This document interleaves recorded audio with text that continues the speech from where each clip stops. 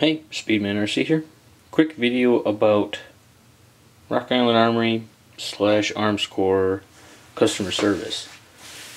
My 1911 Tactical, when I received it, was having a problem with locking the slide back once empty. I called them up the 7th this month, which was Monday, and they said they wanted to get the pistol sent to them. They said free of charge. I was like, well, I wanted to use it in a league, and I was like, I can't really do that. I told them since it was failing to lock back, I actually borrowed the slide stop from the GSG, installed that, and it was working just fine. So I'm like, well, pretty much diagnosed it myself, and I said, is it possible just to send me a new slide stop? And they did. So it's currently in the pistol. The old one didn't seem like it was ever getting enough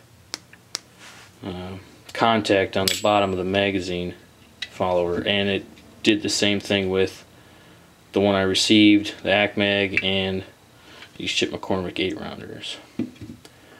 So now, whenever it empties mags in, locks back. So it was sent to me free of charge.